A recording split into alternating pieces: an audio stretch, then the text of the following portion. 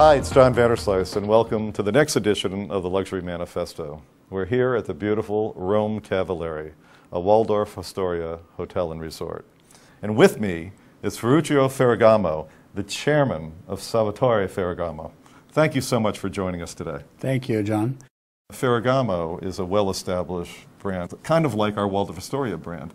Tell me, over the years, what kind of things have changed and what kind of things have stayed the same? Well, it's a good question because many things have changed and nothing has changed. Many things in terms of practicality of the product we sell. The consumer is a lot changed. You know, they are much more prepared, much more aware, thanks to the information, thanks to internet. But at the same time, they all look for pleasure, to please themselves with product that when they are in good mood, there is a way to gratify themselves. You know, yeah, we find that a lot of the new luxury customers seem casual in their approach, but they are as demanding, if not more demanding, than the luxury people from years ago.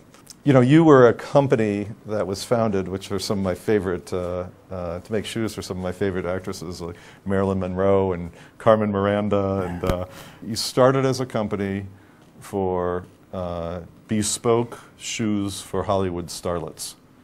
And now you're a global brand? Yes. With multiple product lines, right? Well, you're right.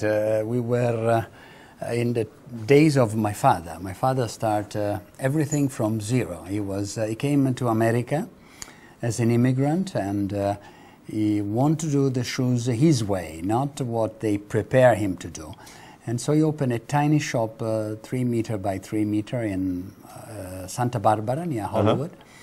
And by word of mouth, no budget, no marketing campaign, nothing of that, no internet. He just crowded his shop with all the movie stars of Hollywood. And his shoes that he was producing those days are today in Ferragamo Museum in Florence, one of the 67 museums that exist in Florence, and they are quite incredible. And this was until 1960 when Daddy passed away, and my mother took over. Really? My mother, Wanda, was not able to make shoes. She was able to make children, 6 of us. So she had a great experience there, but she had no idea what shoes was. But she has a passion to try to realize my father's dream, which was to dress a customer from the shoes to the head. And so she did, with the help of the 6 children. And so we become a company that produces everything that we produce today, and we multiply in countries. Not only America was strong, but we went to Japan, we started in China, and it's been, I've been very lucky. Tell me about luxury customers. You know, how, really over the last 15 or 20 years, even in recent times, how has the luxury customer changed?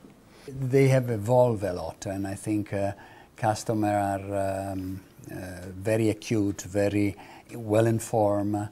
Sometimes they come in the shop and they already know what they're going to find, thanks to the information system that we today live. But they have the same mood of many years ago, I believe, which is to please themselves when they are, you know, in motivation to buy something for themselves. And I think that has been the leitmotif that has been. So tell me, if you had a few sentences to add to the Luxury Manifesto, any thoughts? I think that luxury is something that you achieve when it's not easy to achieve. And to me, luxury is a day with my children at home. I have 6 children also, with 10 grandchildren. And we often are at Il Borro enjoying. Someone is playing polo, someone is doing soccer, someone is going hunting. And when we are there, to me, it's a luxury. When you are with people that you want to be, and you have time to dedicate, you don't have to rush. I think that's a great luxury. That's terrific. Ferruccio Ferragamo, thank you so much for joining us for the Luxury Manifesto.